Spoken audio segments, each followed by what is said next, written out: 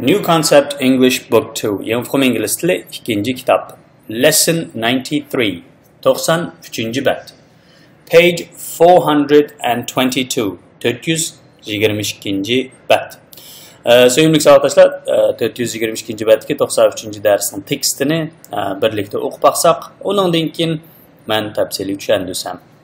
Lesson 93 A noble gift. First listen and then answer the question. Where was the Statue of Liberty made?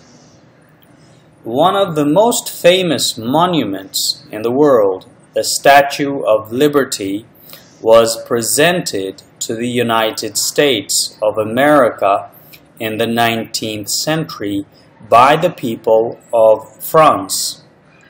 The great statue, which was designed by the sculptor Auguste Bartholdi, took 10 years to complete. The actual figure was made of copper supported by a metal framework which had been especially constructed by Eiffel. Before it could be transported to the United States, a site had to be found for it and a pedestal had to be built. The site chosen was an island at the entrance of New York Harbor. By 1884, a statue which was 151 feet tall had been erected in Paris. The following year, it was taken to pieces and sent to America. By the end of October 1886, the statue had been put together again, and it was officially presented to the American people by Bartholdi. Ever since then, the great monument has been a symbol of liberty for the millions of people who have passed through New York Harbor to make their homes in America. Sevgili savaşdaşlar, 93. dersinki tekstini birlikte düşünüp çıksak. Lesson 93, 93. ders. A noble gift. Bir alicanap sovgat. Gift dediğimiz sovgat. Bir alicanap sovgat. First listen, aldı bilen anlam, and then answer the question.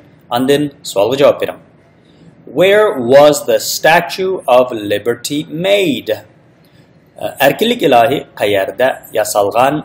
Where was the Statue of Liberty made? Where was it made? U qayerda yasalgan, yani erkinlik ilahi qayerda yasalgan? One of the most famous monuments in the world. One of deganimizning birisi, the most famous monuments, eng dangliq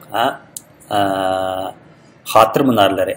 The most famous monuments, eng dangliq xatir munarlarining birisi. One of the most famous monuments in the world, dunyodagi eng dangliq xatir munarlarining birisi, ya'ni the Statue of Liberty, yani erkinlik ilahi den ibarat dunyodagi eng dangliq xatir munarlarining birisi was presented, sovg'at qilingan, hadiya qilingan to the United States of America, Amerika Qo'shma Shtatlariga, United States, Qo'shma Shtatlar of America, Amerikaning Qo'shma Shtatlari degan gap, Amerika Qo'shma Shtatlariga hadiya qilingan erkinlik ilahi, yani dunyodagi eng dangliq xatir munarlarining birisi bo'lgan erkinlik ilahi Amerika Qo'shma Shtatlariga hadiya qilingan in the 19th century, 19. asrda, by the people of France, Fransiya xalqi tarafidan.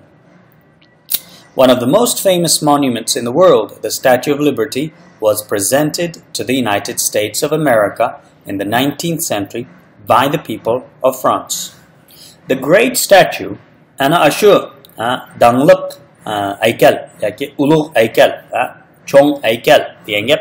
The great statue, which was designed, ashu dangliq haykal, which was designed, yani ashu nima qilingan, loyihalangan by the sculptor Auguste Bartholdi. Auguste Bartholdi haykaltarash tarafidan loyihalangan ashu dangliq haykal took 10 years. Shu dangliq haykalga 10 yil ketdi. Take manchilik vaqt degan gap, manchilik vaqt ketish degan gap. Took 10 years to complete. Bitirishga va shu dangli haykalni bitirishga 10 yil ketdi. Ya'ni kim tarafidan laylangan? Shu August Bartholdi degan haykaltarash tarafidan laylangan shu cho'ng haykalni bitirishga 10 yil ketdi. The actual figure was made of copper supported by a metal framework which had been especially constructed by Eiffel. The actual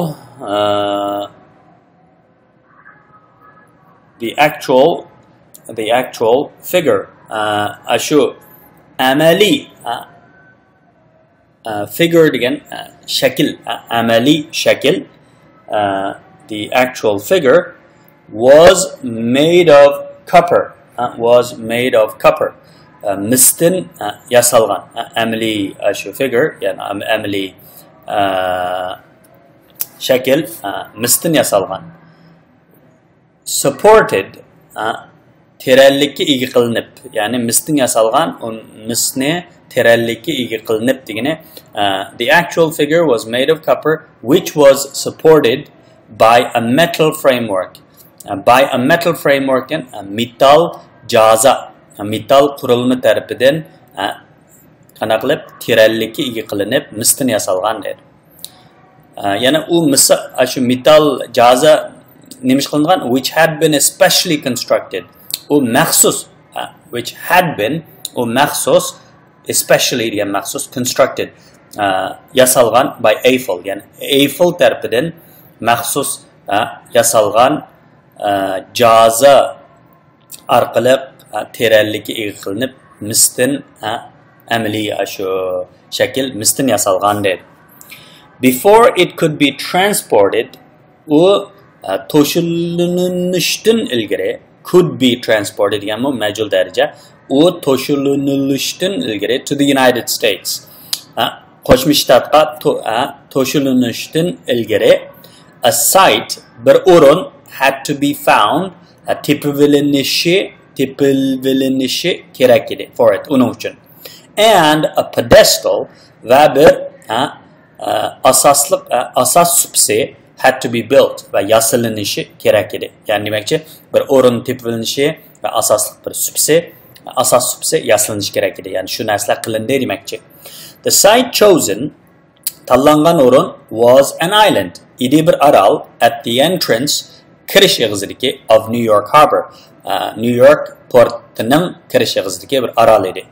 By 1884 kelganda a statue which was 151 feet tall bir haykal which yani shu haykal was 151 feet tall 151 put egizlikdagi bir haykal had been erected turg'izildi qo'pirildi in Paris Parijda qo'pirildi.